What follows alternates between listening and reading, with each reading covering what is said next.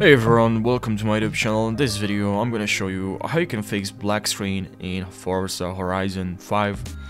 So this is a tutorial that's for beginners, and I'm just gonna share with you what worked for me, and I hope it's gonna work for you as well. This is what I've tried and it worked, and now I can't guarantee you this will work for you as well, but I hope it's gonna work. And let's jump right into the video. So what I've done is pretty easy. I just installed, first of all, DirectX end user runtime web installer.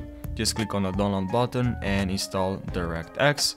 And once you've done that, what you have to do is to go to this page, Microsoft Visual C++, and just make sure you install this as well. Just easy. Go to this link, click on this link, and just install this as well.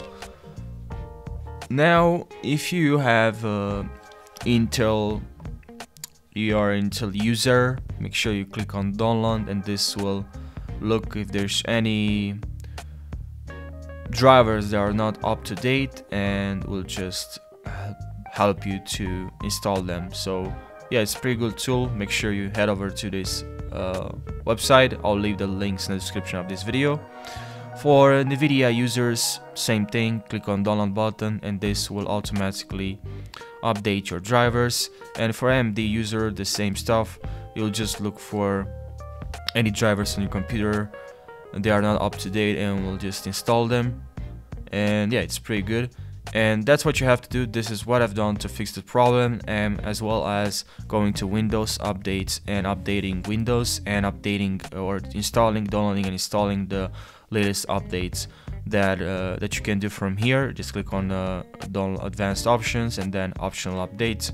Here you should see a lot of updates that are available for you to download and install. So that's what you have to do. I hope this will work for you. Please leave your feedback down below, your results. I already want to read see if it worked for you as well. So leave your results, guys, in the comment section, and make sure you subscribe for more tutorials. So thank you for watching and take care.